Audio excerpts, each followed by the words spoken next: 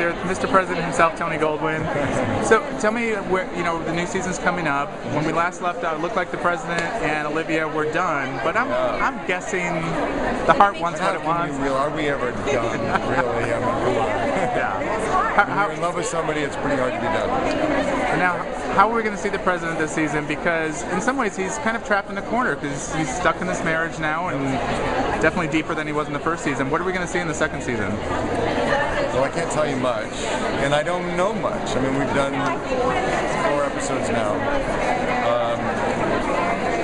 The truth is, he's not going to be able to stay away from his feelings about Olivia. Yeah. And there are going to be problems, global problems, major issues where mine and Olivia's paths will cross, so we're not able to stay totally away from each other, and of course that will become very messy and complicated.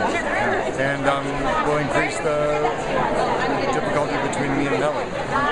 And so things just get stickier and more complicated. Good TV, right? Good TV, right? We're sure having fun.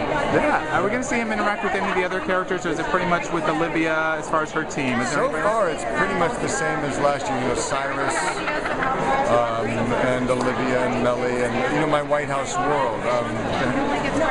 I don't know about other people in the Olivia Pope world yet. Okay. You directing this season? No, because I'm directing. I'm also producing and directing a pilot for AMC. So I'm doing that at the same time.